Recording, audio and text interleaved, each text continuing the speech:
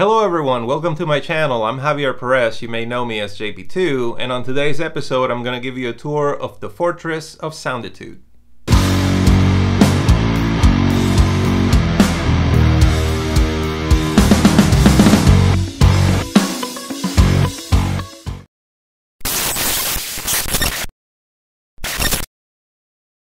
Okay, so first of all, let's start with the name.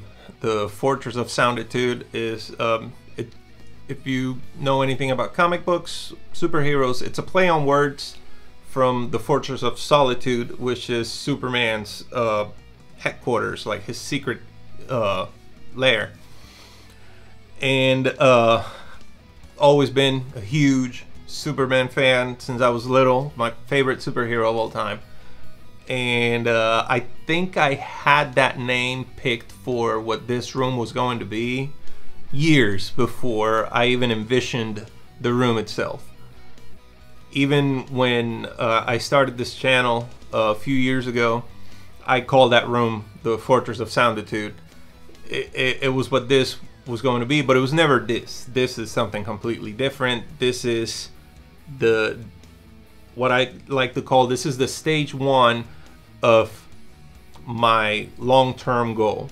So this room is 100% me. This is something that needed to work at a bunch of different levels. It needed to work as a room for me to record music. It needed to work as a room for me to record video. It needed to work for me as a room to have friends over and hang out.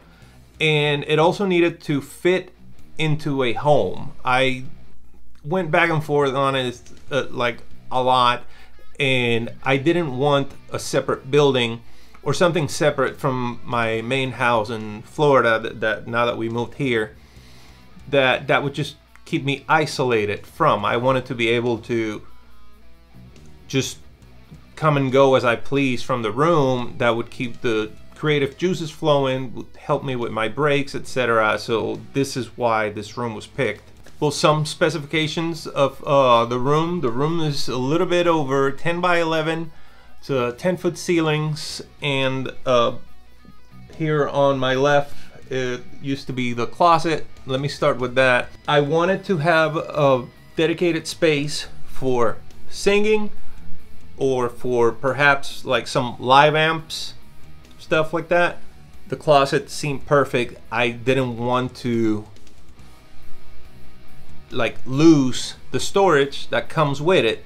That's why I decided to just do the main part in the middle and do that, all the insulation on that, and still be able to have the sides to store some things, to store some extra guitars, etc. And I was able to achieve it. The LED lights that came out of inspiration from our other facility in town for Indian River Music Company. Jason did a really cool job putting the LED lights all over the room, and it's like, I think I want that.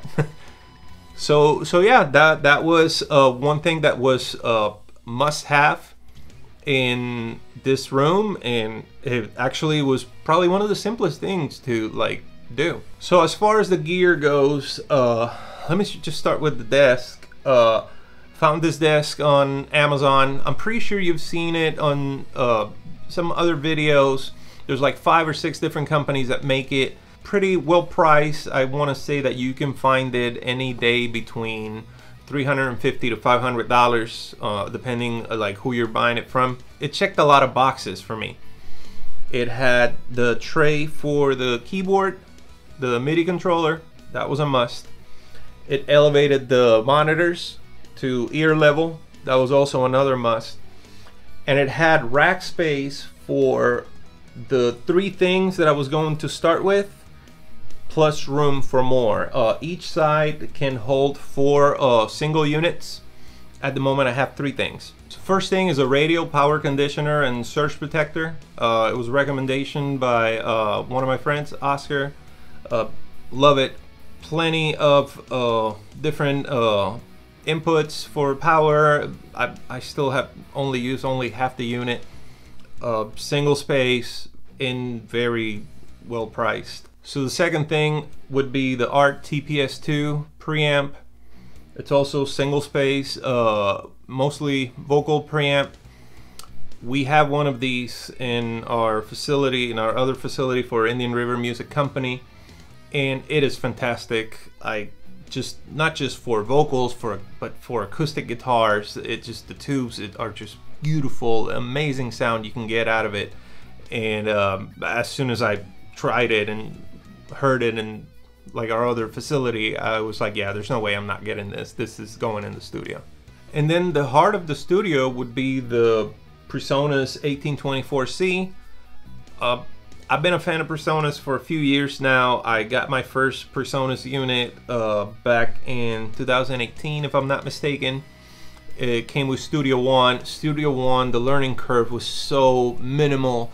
It got me going super fast, and I was able to enjoy it. I enjoy the sound that I get from their preamps, so it was kind of a no-brainer, like just staying within that family and just moving on to like the next big unit. The monitors, they're Mackie's 5-inch drivers. I actually had these in Virginia. This is just coming over from my previous setup. It's something that even if I end up upgrading to something else in the next year or so, I will still keep these as a second reference. I love the sound. Everything that I have recorded so far has been through these speakers, and I love them. My acoustic panels, so the panels on the walls, they're made by Acoustimac. They're actually not your like wider channel. I wanted something that was like half the size of what's normally out there, because it's a small room. I didn't want to just cover the walls with the paneling and then have no space for anything else, but I still wanted something that was going to be effective in helping me with reverberations and helping me with just sound absorption, etc. And these have done a fantastic job. They look great. They're very sturdy. They were pretty easy to mount. They came with the French cleat set. Very happy with them. So then the bass straps are made by a company called Evenreach. I also found it on Amazon.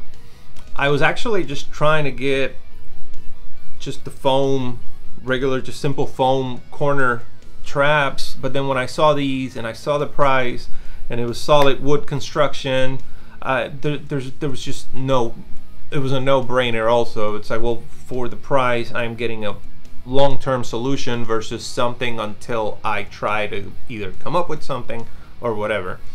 And these are really cool. So as far as most of the other stuff, I'm carrying a lot of the extras over from my previous setup in Virginia.